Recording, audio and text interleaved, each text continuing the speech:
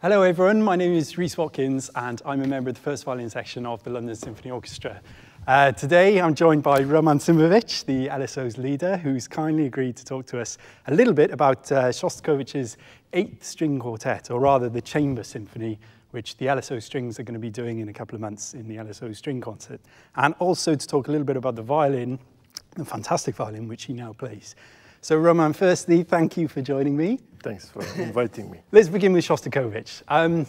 First question, what about the history of it? Do you know why he wrote it, or where he was when he wrote it? Anything? He was sent by Communist Party to Eastern Germany to basically write. It was near Dresden, wasn't it? Yes, near Dresden, to write music for film, 5 days, 5 nights. And instead of that, he just wrote this amazing piece of music in 3 days. Of course, it was inspired by a completely, ruined city, Dresden. It's in a way reflection of his whole life there, and he brings a little bit of First Symphony, a little bit of Fifth Symphony there. He puts inside of the piece small bit from his opera Lady Macbeth, which was banned. Of course, at that time there was no freedom of speech, and he was very frustrated because he was obviously greatest composer of that time, but he was not, allowed to express himself. So what you're saying is this is kind of like an autobiographical quartet. It is sort of remembrance of all these horrible things which happened to him during Stalin's regime and that horrible period. Of course, he was even called to KGB to give report about his close friend who was jailed. In a way, his music is the best ever reflection of that time. Yeah. Shostakovich writes this small motif from his piano trio, and he puts it. Can you play it? Play it for us, as if it was, you're Jewish, you're playing it as a Jewish tune. How would it sound if you were playing it first? Not necessarily like it was in the quartet, but if you were just.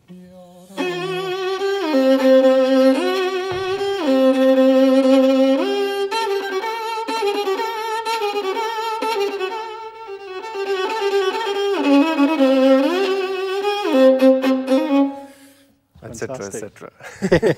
Great.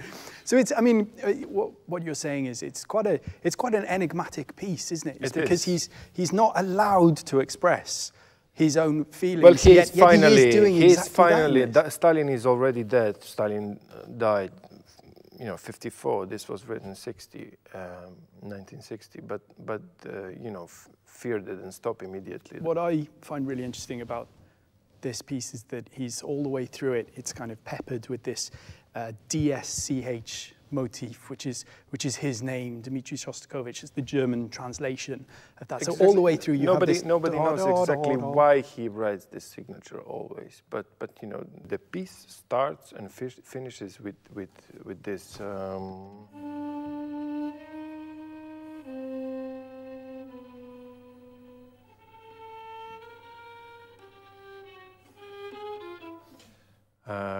With every instrument in the quartet playing.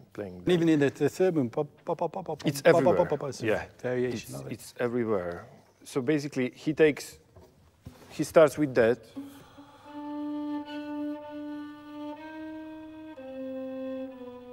and then you've got First Symphony.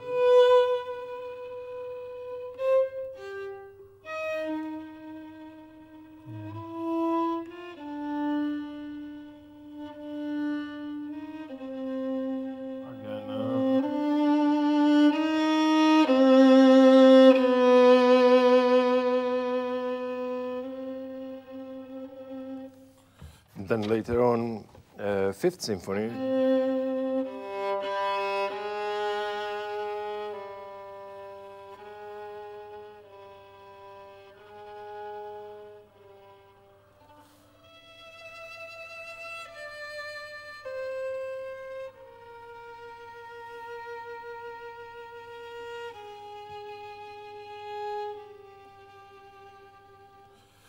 etc., etc., etc., etc. Because it basically, the piece doesn't stop, does it? From beginning to end, it's a tacker doesn't stop. from each move. It doesn't First stop. into the second, into the third. And of course, and then you've got this.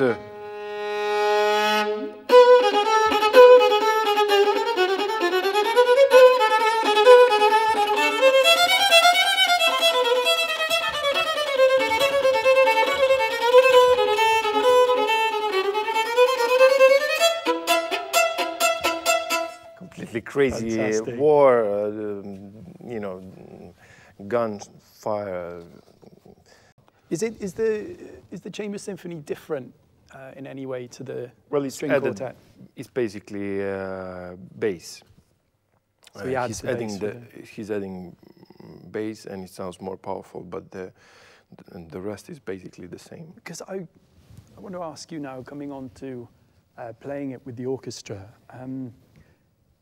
will you rehearse it differently compared to if you were playing it with your string quartet? If having a chamber orchestra and so many big personalities, which the LSO has, you have to deal with not just three other people, but you have to deal with a whole orchestra of big personalities. When they suggest things to you, I mean, you obviously have your own kind of concept for the piece. When they suggest things, do you welcome that input, or do you kind of go very much stick to your guns and no, this is how I want to do it? And it's a good question, very good question. It's a tricky business because obviously, you know, I've learned that once I started chamber music that nobody is right, everybody is right in the chamber music. So everybody has right to have their own extremely strong opinion after playing, you know, so many years with great conductors. People have a lot of, you know, things to say and to express themselves through music, and you know. But if you're doing something what is convincing, it works. And if you convince people, they buy it. If it's not convincing, if you are not sure what you want to do, then of course people will start questioning, and you know, we've got so many different characters in the orchestra, and that's the greatest thing about our orchestra. This will be my first time playing the first violin part. What are the main technical or musical challenges for that? Well, it can be tricky because the tempis are changing quite often. Well, it's always the same. When it goes straight, it just somehow, you know, there is a flow, there is a drive, and it goes. When there is a changing of tempo, it's always, you know, a bit of turbulence there. And in a way, more you want to control people to show them where to play, it gets less together. So it's all about as well trust. You have to trust your musicians because they're great musicians, and it's a great team, and it's in a way refreshing for people because people, they understand that, you know, playing only 5 violins in the section, but there is always 16 violins.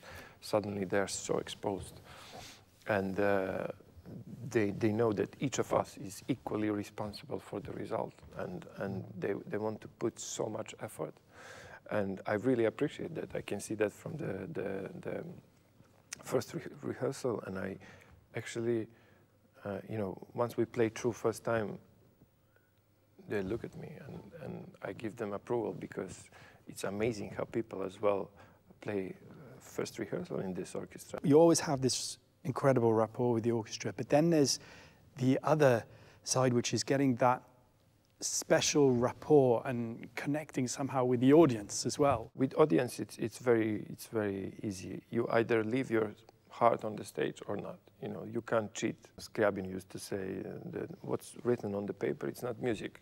Definitely, music. We are trying to perform what's written there, but really to perform, and people come there. They're expecting, you know, something to happen. You know, yeah. even if it's not perfect.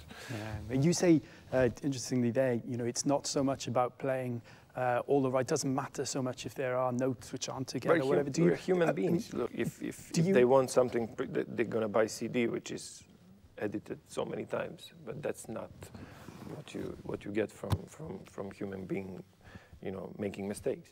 Do you find in the heat of the moment, in concert situation, you end up taking risks that you wouldn't normally do? You have to. You just have to take risks, but you have to know where and how much. Of course, it's easier when you do solo. You know, either duo with piano, and when you know pianist will respond quickly. This is bigger machine, so you have to be careful. It's easier when conductor is there, because then he could really, you know, if he has got good technique, then in a way he'll control it better and quicker. Chamber orchestra is more about as well visual communication, and then when you have them all, their eyes, when they're, you know, in the tricky moments, if we are all together, then of course we can take risks, but we have to take risks together. It's not only, you know, me doing something stupid and people not trying to respond. Now, Roman, you've been playing, well, since you came to the orchestra, you've gone through a number of instruments, haven't you? And now you play on this incredible Stradivarius. Beast. This is a beast. And tell us, I mean, first a little bit about Stradivarius. How many instruments did he make, or how many violins did he I don't know how many he made exactly was the number, but there are around 400 left, they say. And this is one of them. It's as well golden period Strats. Special. I'm an extremely lucky person just to you know, being able to touch this thing, not to play. It's a dream of every soloist, every musician, anyone, just to you know, people sometimes they ask me, can I just touch the fiddle, just to have this feeling of something being, you know, over 300 years old. It's 1709. It's the period he started doing this amazing instruments, 1700, and then he was making them around, you know, 20 years, and this is one of them. It belonged to Tibadar Naches, Hungarian violinist, and a composer who was actually based in London. Now this violin belongs to extremely generous person, Jonathan Molds. It has so many colors that, you know, all you have to do is just find them and just enjoy, because it works perfectly well. It's in great shape. It's easy to play, because sometimes it's difficult to play Strats. They can be, you know, they can be very sensitive. Now I can't blame fiddle anymore. Now I have to blame myself if something doesn't work. I have to say, oh, it's your fault now. It's nothing good. Even though it has valve, like every, you know, powerful instrument, it has this horrible note here. Where is it? Do you have it on B, or is it usually C B or as C? well.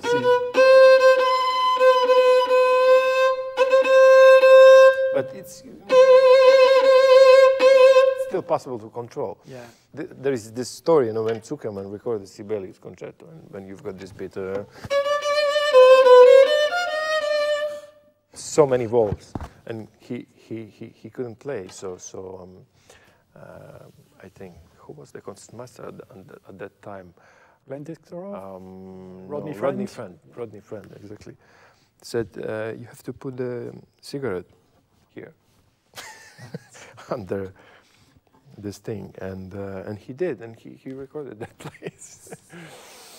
It's just this golden middle, you know. I don't know why every powerful instrument, and you can't do anything about it, but that's something just comes with it. We know and we have to deal with, but the rest is just perfect. If you were to describe in one word what it is about a Strad that makes it so special, what would you say? What would that one word be? One word, definitely sound. Sound. It's definitely sound, because. I mean, describe that well, sound. First of all, it has to be at least 150 to 100 years old. This is 300 years old, and you can't compare this with modern instruments. I mean, I tried some great instruments from modern makers, but you know, it needs time for those fiddles to get this rich old sound, which you obviously get with the old instruments. That's the difference. And sometimes with the modern instruments, there is a risk they won't sound so great after 50 years. Yeah. That's a tricky part. With Strads, you know, they don't all of them. They don't sound great, all of them. Even, you know, the violins with the name, not always sound great. It also depends on the setup of the instrument. Somebody who's doing it has to know what he's doing. This one has, you know, it's not maybe the most famous name, like Chrysler Strad or X-Hour Strad, you know, but it has everything. I imagine it's got a complex sound when you play it. It's very deep. It's very deep. It's like viola.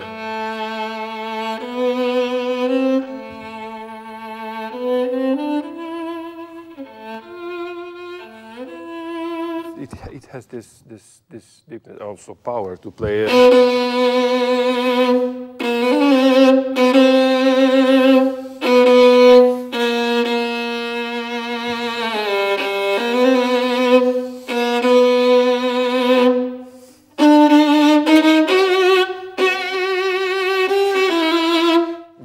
You can really go into the string, but you can also play, you know.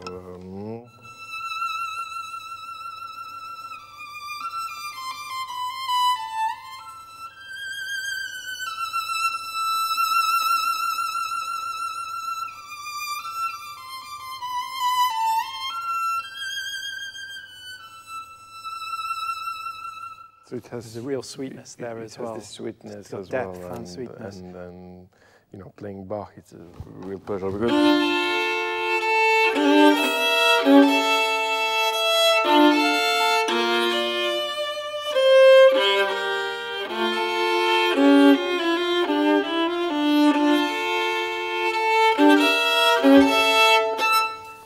Yeah, and do you, I mean, do you play it? Is there a certain way to play a Strad? Like, do you have to use more bow, or you have to use more pressure, or is it important to kind of? It's always better with Italian instruments to use more bow and to press less. They're not like French instruments with Viom. You can really beat the violin. It will still respond. But you know, it depends as well. Strad is more fragile. If we're talking about Guadagninis, you can really go for it. So let's compare. Like, how would you play the Guadagnini, and how would you play this? I would probably play the same, but the response would be different. I would really, you know, sometimes use the power more in the Guadagnini. Here, I have to always still be careful not to kill the sound. You know? Yeah. With Del Jesus, if it's great Del Jesus, like one which belongs to Mariinsky, the King Joseph Del Gesso. It's literally like amplified violin. I've never seen this in my life. It's a power of two great instruments. You play G and it literally. So there, I would say you can do a lot with power, but you know, sometimes to play Bach, it's way easier on a Strad than Del Gesso. Yeah. You can also get great result with you know, middle class instrument. It doesn't matter if there is you know, Heifetz said when somebody told him, "You've got amazing violin," he said, "I don't hear anything," and that's really true. I mean, if you give not the best Strad, just normal good violin, I'm sure to Heifetz, I'm sure it will sound. Equally great. I mean, I will ask you, do you feel like you've discovered everything that it has to offer? Or No, you yes. kind of, you're not. It needs 1 year. Yeah, 1 year. You know, I could adjust to the fiddle quickly.